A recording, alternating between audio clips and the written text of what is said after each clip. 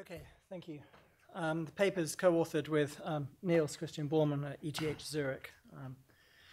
He did a lot of work on the paper. So again, first slide, elections are important. One of the reasons why they're important is they help in democracies. They're part of the defining feature, but they also help the process of accountability and responsiveness that we think is central to aspects of democracy. And the extent to which electoral rules can do this, or electoral systems play this role, depends on the very specific nature of the rules that are used to aggregate votes, etc. So the paper is really an extension, it's a research note that describes an extension of the data set that some of you may have used on electoral systems in democracies. And it extends the data set from 1946 or independence to 2011. It makes the data set that I had before about a third. It's about 34% larger than the original data set. So we've got slightly over 1,000 legislative elections and 433 presidential elections. One of the things that we try to do with the data set was we've tried to put a little bit more detail in. So now we've got dates of each rounds of elections. We've got formulas in each of the different tiers, not just in the electoral tier. So there's a little bit more detail going back to the previous elections as well as the new elections that we've added. Just to give you a sense of what's in the data, again, we only look at democracies. These are the rules, the Chebub, Gandhi, Vreeland, originally the Przeworski rules. All four of these questions need to be met with a yes for it to be a democracy. If any one of them is missing, we have a dictatorship, and they're not in our data set. So what's the general feel for the data? Here are the number of legislative and presidential elections by decade. We can see a large increase in the 1990s, obviously transitions to democracy in Eastern Europe and elsewhere. But one of the things that we see is the relative increase in the number of presidential elections. So whereas legislative elections sort of outnumbered 4 to 1, 3 to 1 in the 50s, 60s, 70s, it's now getting sort of 2 to 1. And one of the main reasons is there's a slight increase in the number of presidential democracies around the world, but most of this increase is due to the increasing number of semi-presidential democracies where presidents are elected. Obviously, the 2000s, the decade that we're really adding, was the decade with the most democratic elections, and several countries held democratic elections for the first time in these particular years. One of the things that we've done is we've changed the classification of electoral systems. I think it makes a whole lot more sense. My original paper that was done a long time ago now had served different purposes. But the classification scheme is purely on an electoral formula now. So you have majoritarian systems. These are systems where the candidate or the parties with the most votes wins. Proportional systems, these are divisor or quota-based systems in multi-member districts, or mixed electoral systems where certain candidates are elected through majoritarian methods and other candidates are elected through proportional methods. And each of these different electoral systems, subcategories, are all listed for each electoral tier in a country. So there's a lot of detail put into this, and I'll be happy to describe some of these if anyone's interested. What's the distribution between these electoral formula families, electoral system families over time? What we've seen is the proportion of elections, legislative elections that use proportional formulas has remained fairly constant. It's around 50%. But we've seen over time a reduction in the proportion of majoritarian systems and a rise in the proportion of mixed electoral systems. The number of mixed electoral systems is essentially more than doubled, and the majoritarian systems has shrunk by about a third. This is the geographic distribution in 2011, at the end of 2011. You can see colonial patterns. So British and French colonies have stuck with kind of majoritarian electoral systems. Europe and Latin America have traditionally had proportional representation systems dominating. But in both of those regions, more so in Europe than in Latin America, but in both cases, we're seeing the introduction of more mixed electoral systems, combining majoritarian and proportional systems. And in the paper, we show this by decade, so you can see the emergence of new countries and how the electoral systems have shifted geographically. What about the different types of subcategories of electoral systems? Well, clearly, of the majoritarian systems, virtually all the countries are using some kind of single-member district plurality system. The most common type of electoral system is some kind of list proportional representation system. So more countries use proportional systems than single-member district, but if you did it by population, more people actually live under a single-member district plurality system than under a proportional system, just because many of the large countries like India are using single-member district plurality. Somewhat interestingly, of the list proportional representation systems, the largest or the most common system is a divisor system, D'Hondt, which is not the most proportional of the proportional systems. Okay, that's probably one of the least proportional formulas. And of the quota systems, Hare quota dominates by a lot.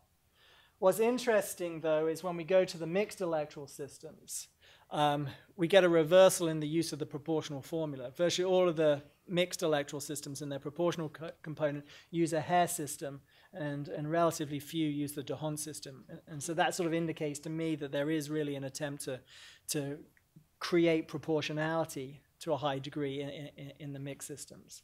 We're also seeing over time a large increase in what we call the dependent mixed systems, where the proportional element of the mixed systems are specifically designed to overcome the disproportionality produced by the majoritarian element. So the two systems are not being used independently, they're used conditionally on each other. And those types of systems have increased a lot, again indicating a preference to try and produce more proportional outcomes.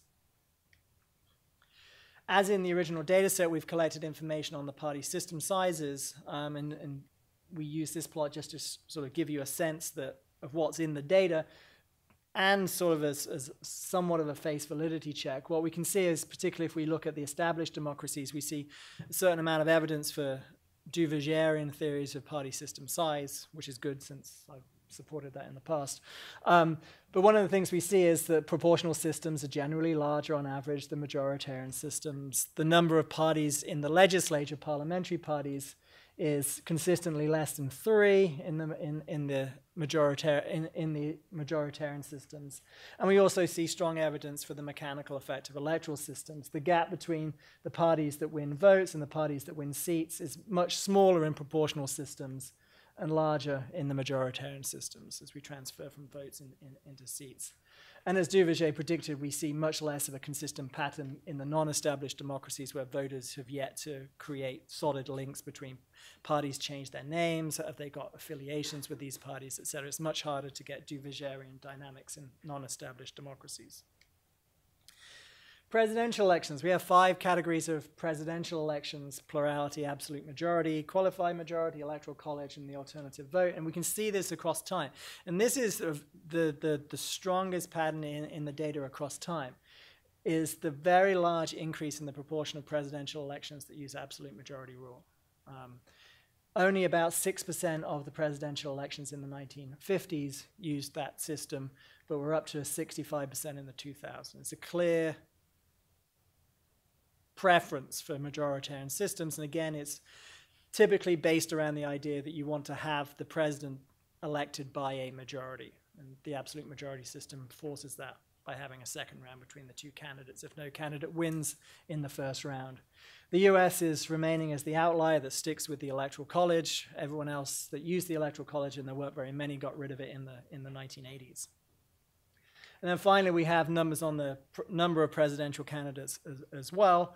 And again, Duvergerian dynamics kicks in here, where the number of presidential candidates in the absolute majority, the 2-round systems, are larger than you get in the plurality systems. We've got the 1990s and the 2000s. But there was also a lot more variation, as, again, Duverger would predict.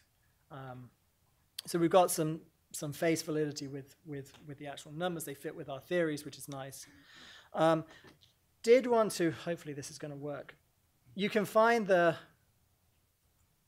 data on the web page, and there's a, okay, that's not going to work. There's a very detailed code book. So the code book goes through with each of the variables, but there's also a glossary of terms. So if you're not as familiar I'm speaking to the converted crowd, but most of you are familiar with how electoral systems work.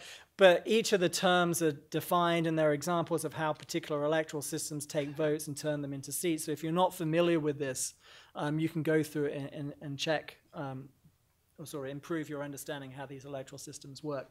I did want to finish with a couple of things that we want to do, which is, we put this data in sort of an Excel spreadsheet. You can get it in an R database, you can get it in a Stata database, but they're rows with variables. These electoral systems are incredibly complicated. Not all the information about the electoral systems go naturally into these columns and cells in the data set. So what we want to do is to have a centralized document that provides more of the individual details. It's just very hard to categorize and, like I said, put it into cells. What we want to do is also have, probably for elections moving forward, the electoral laws available. So the specific electoral laws, examples of ballots, that you can actually see the ballots that people are using in these different countries. And then finally, for an appeal, it takes a long time to collect this data. It's easier to collect the more recent data than the past data. And the data is available. Everyone should use it. But